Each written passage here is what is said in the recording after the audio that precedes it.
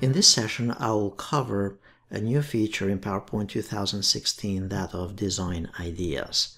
So if we go here to the design tab, and we have a presentation that we were working on earlier, we have slides with various content in it and such, and all that you have to do is basically you can change the design, or you can have the software here, PowerPoint 2016, give you ideas on the design for this slide.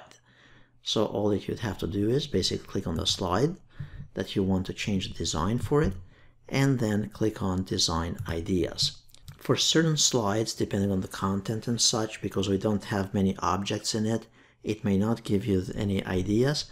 However, if you go on another one, for example, creating an outline, here we have 3 steps for it. Notice Design Ideas, it presents us with a bunch of options that we can simply click on it, and it will apply it to our slide. It will change the whole design for our slide.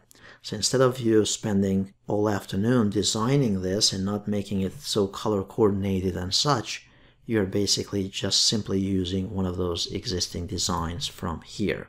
Here you'd basically go to the next slide as well, and then click on Design Ideas, and notice it's giving us similar designs here as well. So we could simply click on this option or that, or either one of those that makes our presentation more versatile. If I go here and insert a new slide, and then I want an image that I copied from the web and such, notice as soon as I inserted the image here, it gives me additional ideas. So now notice, for example, in this one, it's most of the slide here, it's going to be this picture, and then some area here to insert content. Or we can go here to different other designs that might work best for this scenario. So that's a very cool feature in PowerPoint 2016.